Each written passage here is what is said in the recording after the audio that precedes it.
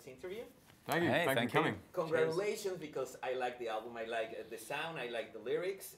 Good man. First of all, talking about the story, it's like a science fiction story that sadly it could be of what happened right now in the world if you look at it some way. Yeah. How do you decide, or how do you get the idea of, okay, I'm gonna write an album about this story? Yeah. Well, I've always been interested in like technology, modern technology, and what's going on, and you know, obviously drones is something that everybody knows about now. And so a couple of years ago, I just started reading about drones. You know, I got this book called Predators, CIA Drone Warfare, which was a great book by a journalist who kind of studied all of the things that have been going on in the wars in Afghanistan and Pakistan and so on, Pakistan, FATA area. And it's quite frightening, really, how prevalent and how much they've been used, much more so than the public really knows about, you know. And this information is starting to come through now, you know. So I thought it was an interesting, mysterious subject. And to me, what drones represents is something like a very critical point in the evolution of technology and where humanity is, because we're allowing ourselves to invent killing machines which can actually make their own decisions now. You know, this year there's lots of ethical debates about whether or not it should be permitted to have drones which have artificial intelligence which can make kill decisions without humans involved. And to me, that would be like a full transition away from, you know, for the last few decades, we've been like allowing technology to really remove empathy and human decision making, because everybody believes the machines and computers can be more efficient. But obviously, the more efficient we get, we lose our humanity. You know, so I kind of wanted to make an album that kind of somehow expressed this in some way, both through sort of the journey of an individual who kind of feels overcome by these forces and all these dark forces that are kind of oppressing you. And I kind of used just drones as a kind of a metaphor to represent those forces. You know. Now, Adam, what could be the biggest challenge for you about making this album? Well, I suppose, you know, we wanted to make this album sound like a certain way. I think we had a certain idea of how we wanted it to sound. You know, we definitely wanted to kind of return slightly back to, you know, the sound of why we started the band in the first place, which was kind of the three of us playing in a room and it being kind of a bit more of a rawer rock sound, and generally a bit more like kind of focused on like bass, drums and guitar. So it was kind of a bit of a challenge to stay within that realm, I suppose, because like the last album we produced it by ourselves and it was very experimental and we're trying out lots of different ideas all the time, and you know, you can really hear that on the album. So just kind of staying within those kind of brackets was slightly challenging. And I suppose, you know, we worked with Mutt Lange as well, and we had a producer for the first time in a few albums. So it was kind of interesting to let someone else, you know, it's almost challenging to let someone else's opinion in on our music, because we're kind of used to being very kind of like guarded by it. But so, you know, kind of giving someone else the reins a little bit from a production point of view is kind of challenging to just let them do their thing, you know. Now, don't just talk about the second law. Of course, totally different if you compare it with drones. But what could be the biggest lesson that the second law gave it to you? Yeah, I think it was interesting because what I was saying about the sort of the rise of technology and its influence on humanity, I kind of feel like we also experienced that in our music, you know, because I kind of feel like we probably embraced a lot of technology on the last album, Second Law.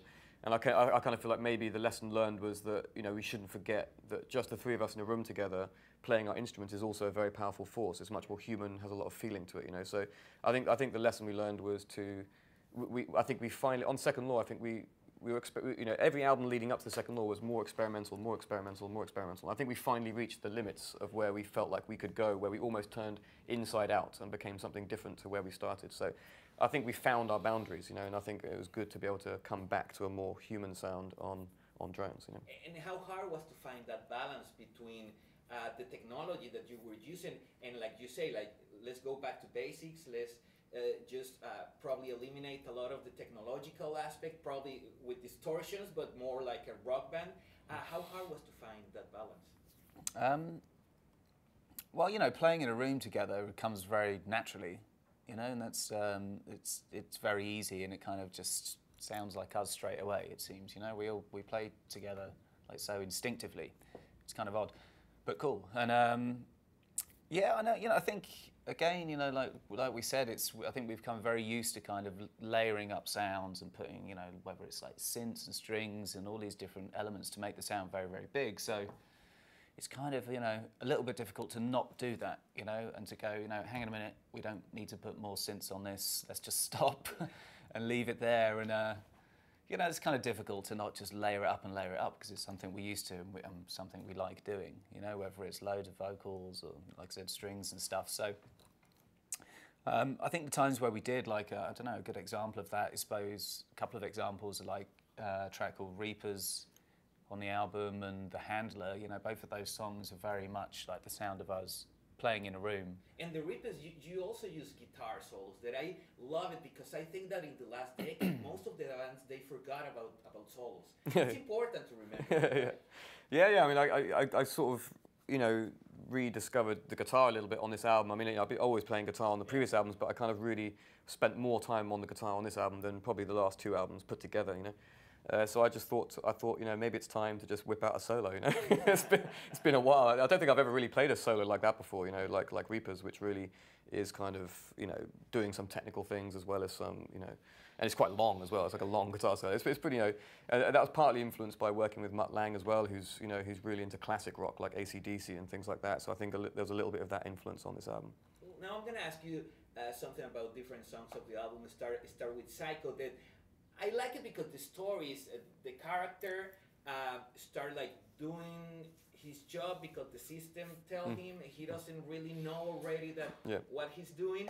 At some point of your career, do you feel as a band like that? Look, I'm just a selling machine, a selling ticket machine, or a music making machine. Do you feel that way at some point? I think when you first start when you're very young and you first go into the kind of the record label system and the promotional system and all that stuff, it can be a shock, you know, because when you're watching artists and watching performers and things, you don't realize what goes on behind the scenes.